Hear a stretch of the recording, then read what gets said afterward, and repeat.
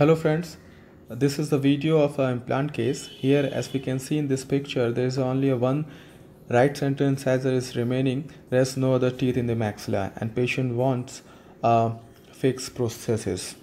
So we did a clinical and radiographical examination, and this is the occlusal view of the patient, in which we can see there is almost a flattening of right posterior alveolar crest, which is definitely presenting the large pneumatization of the maxillary sinuses, and on the left side somewhat the picture is same.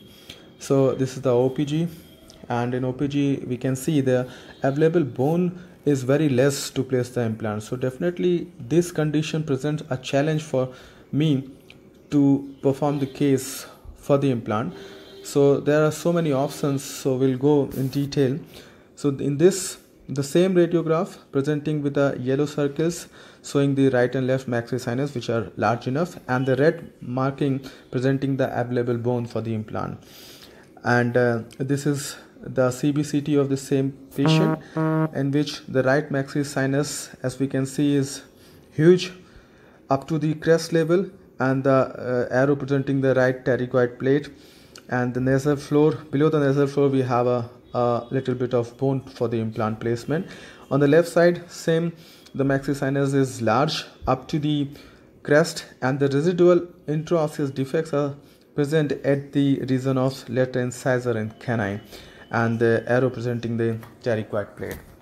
So we can choose different options, like we can go for pterygoid implants or the zygomatic implant or all or four or the basal implant. So I selected this case for the pterygoid implant. So my plan is to place 6 implant anterior to the sinuses in the position which I have draw in this CBCT picture, and rest 2 implants at the tuberosity to engage the pterygoid plate. So I started with the extraction of central incisor, then I have given the crest incision extending from the second premolar area to the other side second premolar area, and after that we have to raise the flap. After raising the flap, we have to remove all the remaining pathology in the bone and did thorough curettage and debridement to make the bone pathologically free. And then we started with the primary osteotomy. So I did it initially anterior to the sinuses area, and these pictures showing the parallel pins in position to represent the angulation as well as the inter-implant distance in between the parallel pins. Then I've given the incision on the right maxillary tuberosity, and flap is raised to expose the tuberosity, and the same procedure done on the other side as well. And then we'll start with the osteotomy. Here the direction of osteotomy is extremely important, because we know the pterygoid plates are positioned more medial and posterior to the maxillary tuberosity. So to engage the proper landmark, the direction is extremely important. Then only we can get the primary stability of the implant.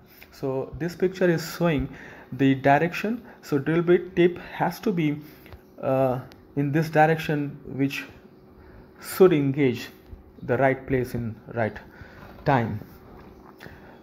So after doing the same on the other side, we have placed 2 pterygoid implants and 6 implant in the anterior region, 3 implants on each quadrant.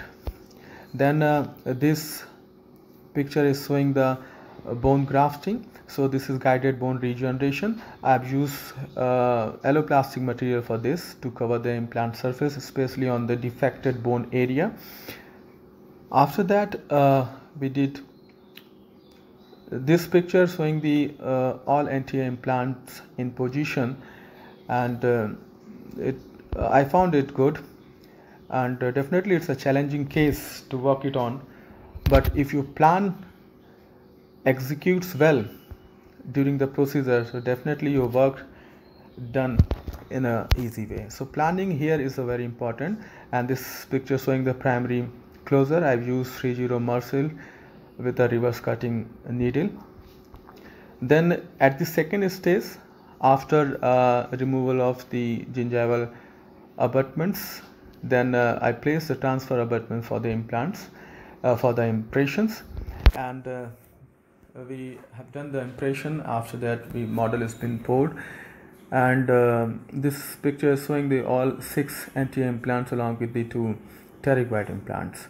And after that, the abutments have been placed, and definitely after the rest clinical and laboratory procedures, we finally achieved the final prosthesis. So here we can see the extensions coming from the pterygoid implants to the final prosthesis. This extension will give extra anchorage to the prosthesis, as well as they will avoid the cantilever formation in the prosthesis, and this is the occlusal view. And finally, this is the OPG X-ray after the implant has been placed. We can see the all 8 implant in position, and these red color arrows are indicating the implant at the pterygoid plates, right and left side. So picture like this definitely gives us work satisfaction, and this is the before and after comparison of OPGs, as we can see clearly.